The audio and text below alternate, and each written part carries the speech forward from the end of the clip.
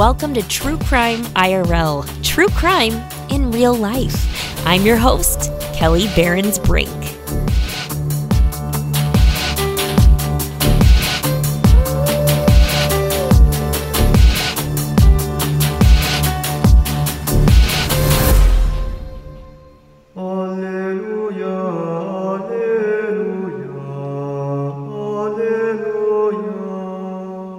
One of Ireland's most shameful secrets. We treated women exceptionally badly.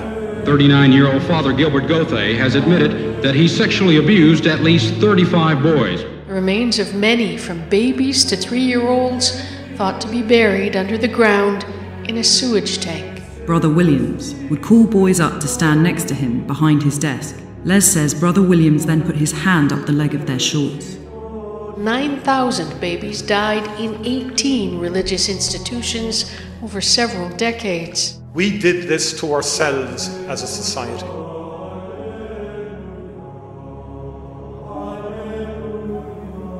Imagine growing up in a time and a place where women are second-class citizens and sexuality is not only a taboo topic, but exposing the fact that you've been sexually active will get you socially ostracized, locked up, and possibly even killed. Fornicating outside of marriage is a mortal sin, and even if you are a rape victim as young as 12 or 13 years old, well, it's your fault. You brought this on yourself by being a sinner and a whore. You have no reproductive or other basic human rights. You're only here to marry and be a wife and a mother and follow the rules. And if you do break the rules, if you have sex before you're married, and God forbid you get pregnant, which is very likely because there's no such thing as birth control and no such thing as abortion, well, you're sent away to a prison to be enslaved against your will with thousands of other girls to an institution where you and your child will be starved and abused, and eventually, if you don't die first of malnutrition and illness, your baby will be taken from you and sold to the highest bidder. You'll be told a story such as, sorry, your baby died, even if they didn't, and you can't search for your child because you're not allowed to leave your prison walls until you pay off your room and board debts with continued years of slave labor. Years later, when you do actually get thrown back into society with a scarlet letter on your forehead, you try to search for your child, but you have no resources to do so because you're told no records exist, that they were destroyed or misplaced over time, or what records you are given have been falsified by higher powers. Maybe, just maybe, your baby really did die.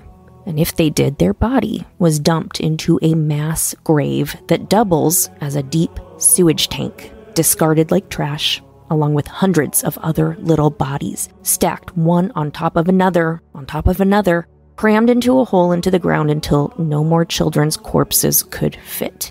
Am I talking about a new season of The Handmaid's Tale or American Horror Story? A new science fiction movie about a cruel, futuristic, dystopian society? Maybe some horrible, vicious underground cult?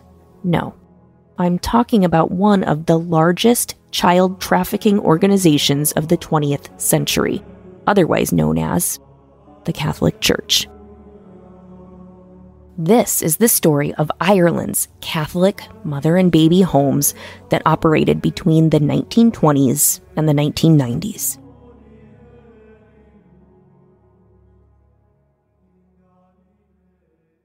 Hey everyone, welcome back to True Crime IRL. I'm your host, Kelly Behrens-Brink. And today we're going to delve a little deeper into the Catholic Church crimes and conspiracies. And we're going across the pond to one of the most Catholic nations on the planet, Ireland. The Emerald Isle is known for its sweeping green landscapes, festive traditional music, friendly, genuinely wonderful people, and good beer. You'll have a hard time finding anyone who has traveled to Ireland and come home with negative things to say about this wonderful country. Some of my favorite people are from Ireland, and that makes today's story all the more difficult to talk about. There's a deep, dark part of Ireland's not-so-distant past that its people have tried hard to forget about, because it's a story of pain and heartache imposed upon the people of Ireland by their government and the church that they were so loyal to. Last week, we chatted with Tom Hogan, author of the book The Empty Confessional, which is a great crime fiction book loosely based on some of Tom's insider knowledge of the Catholic Church that he gained in seminary studying to become a priest.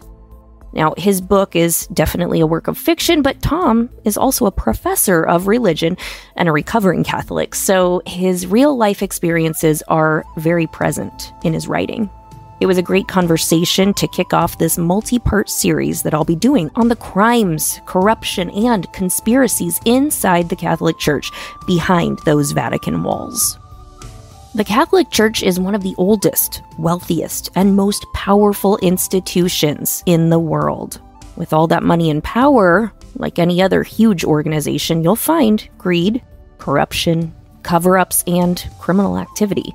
Now, you've all heard of the Catholic priest pedophilia crimes. We've all heard those stories in the news. But in these next few episodes, I'm going to share some other stories with you that you may not have heard of, including the one I'm discussing today, how the Catholic Church became one of the largest child trafficking rings of the 20th century.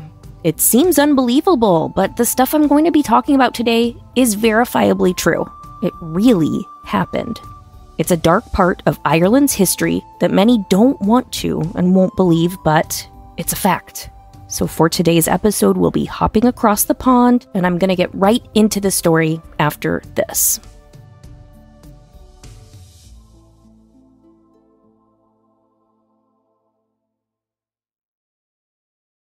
To fully understand Ireland's network of mother and baby homes, we have to go all the way back to the early days of Ireland, when it was ruled by the British. In 1916, Ireland received their freedom from Britain, but just because they were freed from British rule did not mean that the Irish were truly free, because the Catholic Church then basically stepped in to govern the country. Catholic leaders wanted Ireland to be seen as a pillar of purity and morality. Sex education in Ireland was completely non-existent and forbidden. All contraception was banned and abortion was highly illegal. But like any other place, that didn't mean that the people of Ireland stopped doing what came naturally to all humans, having sex. They just tried to hide it, and nobody talked about it. But it's hard to ignore sexual promiscuity when a young pregnant mother is standing in front of you with a swollen belly and nowhere to go. When a young woman, or should I say a girl, because many of these victims were just children themselves at just 13, 14, 15, teenagers. But when they would get pregnant, it was not received well by their family. In fact, it was seen as the most disgraceful thing that could fall upon a family. Regardless of the situation involved, whether it was rape, abuse, incest, or even if it occurred in a healthy, loving relationship, if a woman fell pregnant outside of marriage, she was labeled as a whore, as immoral, and an embarrassment to those around her. And not only to their immediate families, but to the country and to the church. Ireland and the Catholic Church did not embrace unwed mothers and illegitimate children. And they wanted to hide away the fact that anyone in their country could have possibly been engaging in sexual activity outside of marriage, because that was a huge sin. And this is where the Irish mother and baby homes came into play. These were institutions where unmarried women and girls were sent when they became pregnant, with the promise of room and board, help with giving birth, and a safe place to stay while they got back on their feet again. On the outside, most of these buildings were grand and beautiful. This seemed like it would be a second chance at life again in a difficult situation for women who had few opportunities and had been shunned by their family. But this was all a lie. On the inside, it was a living hell. What really happened is that these pregnant young women and girls would be charged basically with a crime, and their sentence was, well, prison, forced slave labor as penance for their fornication. They'd be sent to a mother and baby home. These homes were partially funded by the state and the Catholic Church, and they were run by nuns from the church. One of the most notorious mother and baby homes was in Tuam in County Galway. This is the main subject of the new Topic documentary called The Missing Children. It's a true crime story that exposes the Catholic Church's involvement in the trafficking, neglect, and suspicious deaths of babies born to unwed mothers in Ireland. I'll link to the documentary in the show notes, and if you're interested in this story, I highly recommend watching the Topic documentary.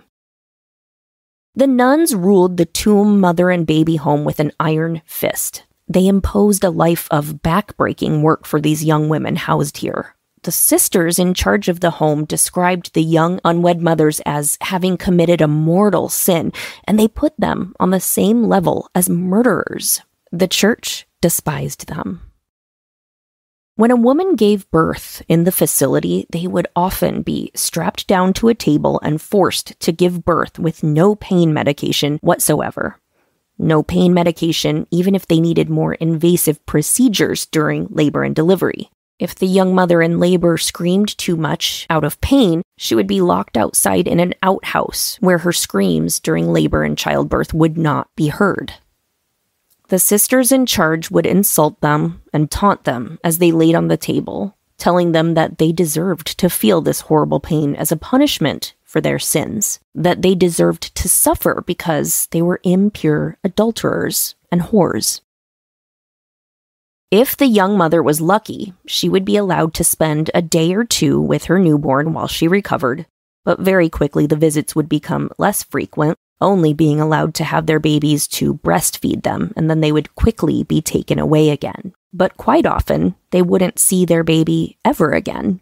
They would be told that their baby had died, or that the child was stillborn, and often that was true. With such minimal health care during pregnancy and such a hostile, stressful environment, there were often complications during birth that would be ignored by the nuns. It was common for mothers and babies not to survive childbirth in these places.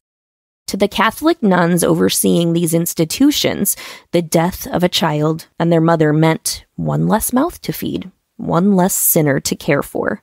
To the nuns, the young mothers were insignificant criminals and deadbeats.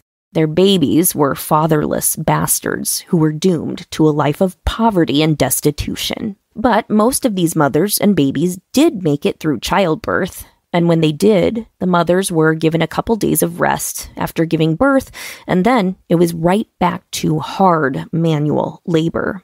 And this is graphic, but, still bleeding and still with fresh stitches, engorged breasts, and absolutely exhausted and in pain from the birthing process. And any of you who have given birth, you know how those first couple days feel after you've had a baby. Can you imagine being on your hands and knees for hours a day scrubbing floors, or all day long on your feet working in the kitchen or washing laundry by hand just days after giving birth when all you yearn for is to cradle your brand new infant in your arms? That's the soul-crushing reality that occurred behind the stone walls run by the Catholic Church.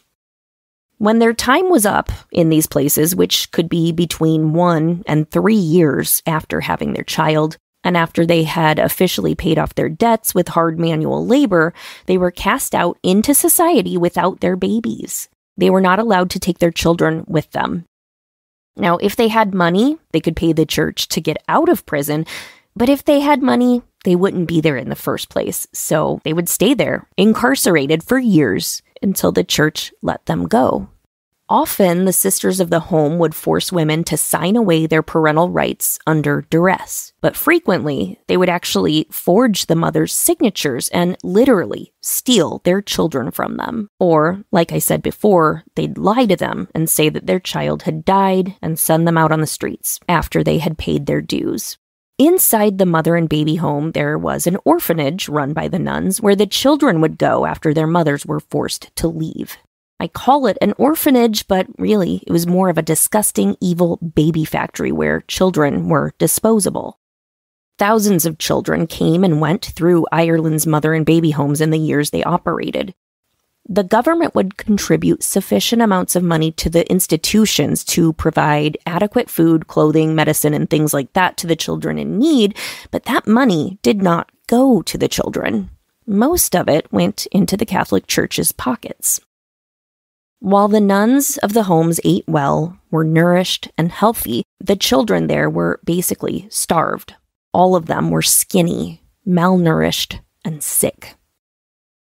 Skin infections were rampant among these little ones, and they were denied basic health care and medications as a way to save money and turn a profit. Witnesses would state that the cries of hungry children constantly echoed through the building, and when they did eat, it really didn't do a lot of good, as these kids were already so sick that they suffered from terrible diarrhea that ravaged their little bodies, making them weak and miserable. And then there was the abuse.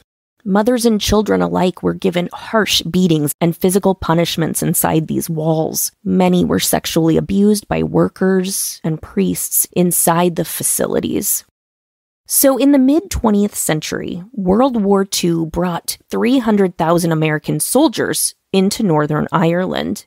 And very quickly they noticed that there was an abundance of orphans living there. These children were an unfortunate byproduct of Ireland's conservative Catholic views. They were basically trash that they were more than happy to dispose of.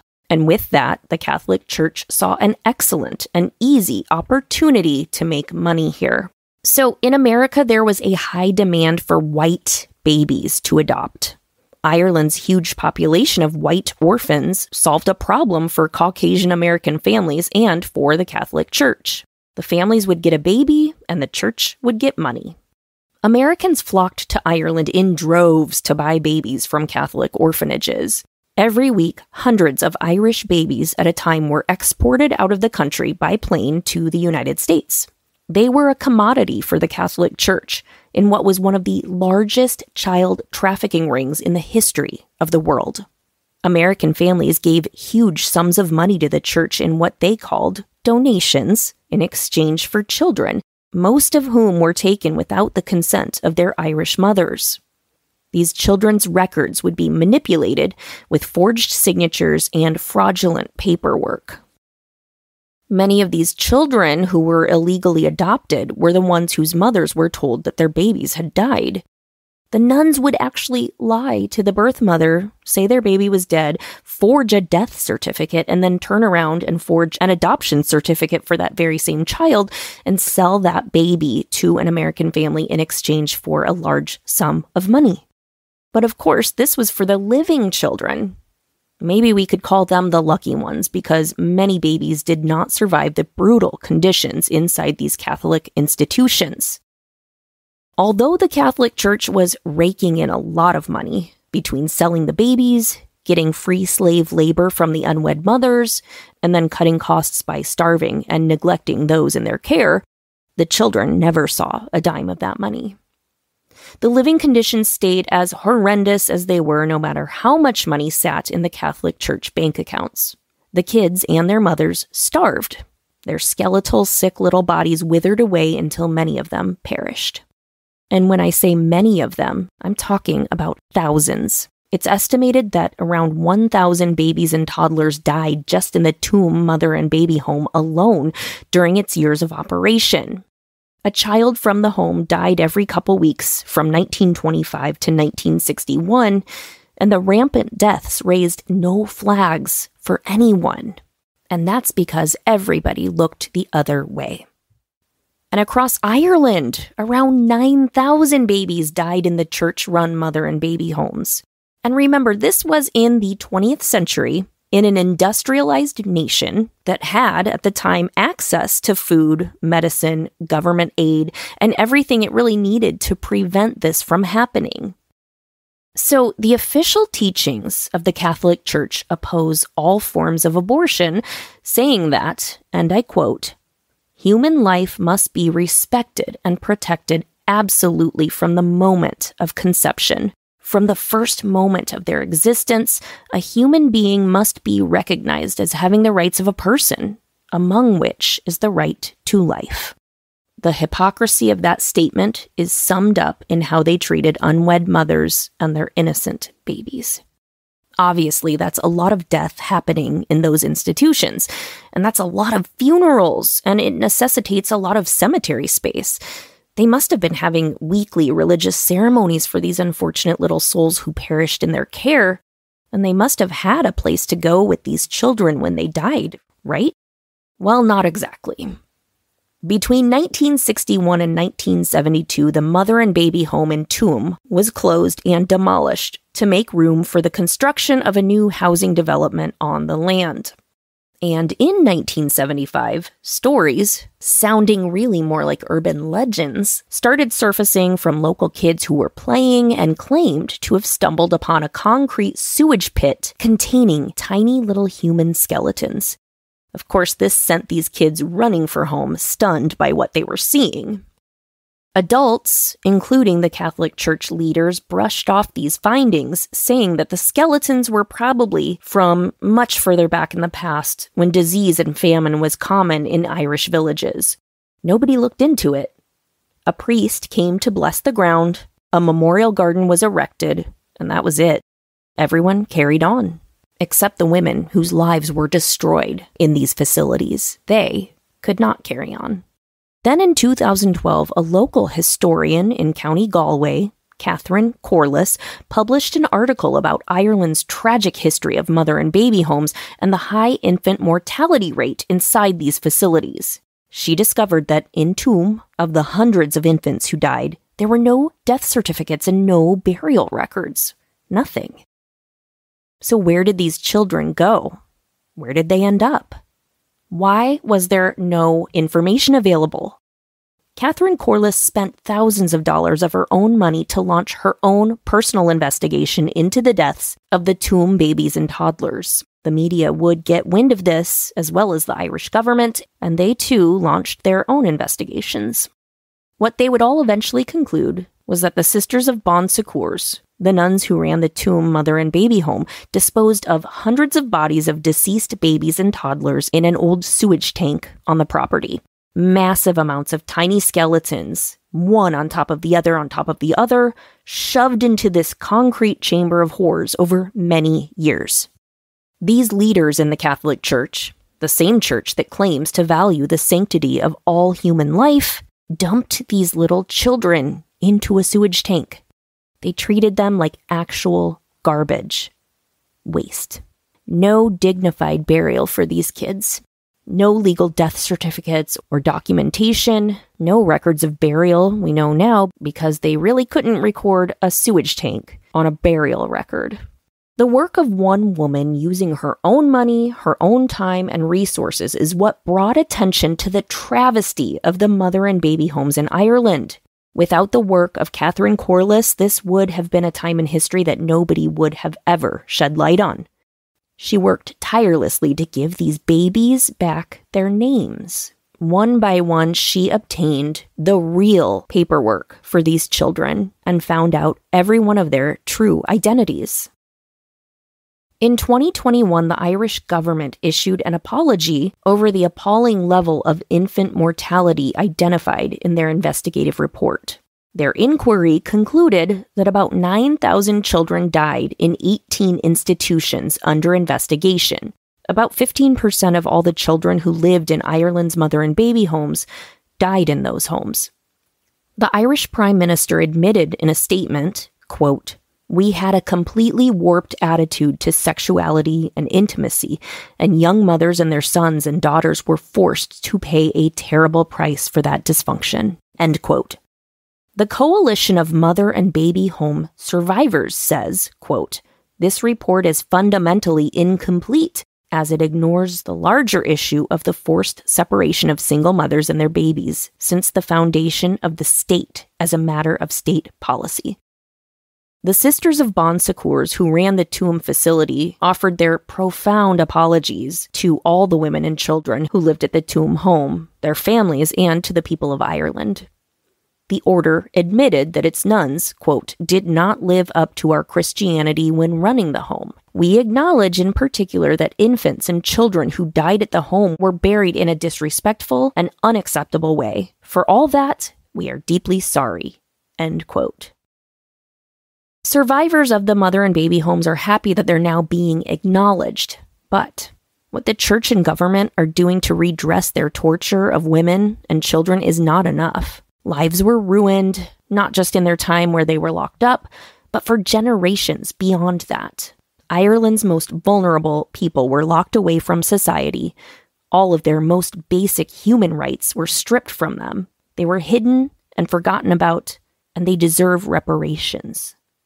One interesting thing to note here is that 14 nuns passed away throughout the time that the Tuam mother and baby home was open. The Irish are typically very respectful of the dead and of the burial process. The nuns who died there were honorably buried in a cemetery on the grounds. Years after that, when the nuns moved off the Tuam property, they spent a great deal of money having their deceased sisters exhumed, moved off the land, and reburied in a new cemetery, sacredly, respectfully, and properly. They found the Catholic nuns worthy of this respect, but not those babies. So do Catholics really believe all life is sacred? You be the judge of that. Only after the Catholic Church and the Irish government were publicly outed for these atrocities were any investigations launched or any apologies made. But they, internally, knew what they were doing all along. By all appearances, they saw nothing wrong with how they ran these mother and baby homes in the 20th century. What if nobody had ever stumbled upon those hundreds of tiny skeletons in the sewer pit? What if none of the former young mothers had come forward then? Would they still be sorry? Would they still have apologized? And are they sorry for what they did, or are they sorry they got caught? The Irish government and the Catholic Church oppressed the people of Ireland, especially the women, for hundreds of years, and only now are people speaking out against the misogynist values. Just as recently as the mid to late 20th century, have Irish women been given any rights at all, including the right to work outside the home, to divorce, and to make decisions regarding their own bodies and their own health. Ireland is a beautiful place with kind-hearted and wonderful people who are trying to heal from the hardships and the brutal sadness and heartbreaking mistakes from the past. The survivor stories of the mother and baby homes in Ireland are still unfolding. A lot of this is just now coming to light. People are finally starting to speak out about how their lives were destroyed in those years. And like I said, the church and the government are talking about reparations being made, but will it ever be enough?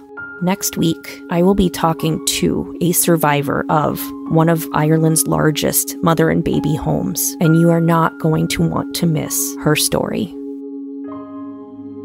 If you or anyone you know has been negatively impacted by abuse within the Catholic Church, there are a few resources available to you, and I will list them in the show notes. First, if you're in Ireland, you can search for the Coalition of Mother and Baby Home Survivors, or CMABS. They can be found on Facebook. You can also Google an organization called Beyond Adoption, and then there is SNAP, which is the Survivors Network of Those Abused by Priests, and it can be found at snapnetwork.org. Like I said, next week I will be talking to a survivor, and I will be going further down the rabbit hole of Catholic Church crimes and conspiracies. You're not going to want to miss it, so tune in next week. Until then, lock your doors, people. Bye-bye.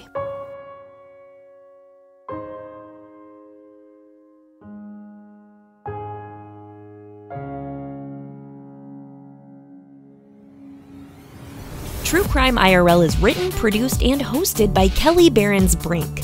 Please subscribe to True Crime IRL wherever you get your podcasts and consider leaving a 5-star review. Go to truecrimeirl.com for more information. Support the show by becoming a Patreon donor. Go to patreon.com/truecrimeirl podcast. You can also support the show by leaving a tip in the TCIRL tip jar. Go to truecrimeirl.com and click on the donate button, or buy merch in the TCIRL merch shop. truecrimeirl.com/merch. Watch True Crime IRL on YouTube at youtube.com/KellyBrinkTV. Be sure to follow us on Facebook, Instagram, and Twitter at True Crime IRL, all one word. True Crime IRL theme music is produced by The Captain at True Crime Garage.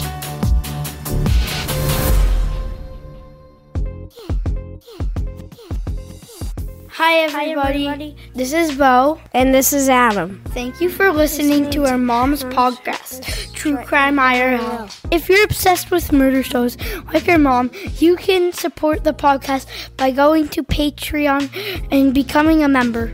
Just go to patreon.com/True Crime IRL podcast. It helps your mom pay all the bills and buy us new shoes. Lock your doors, people! Just lock them. Bye-bye.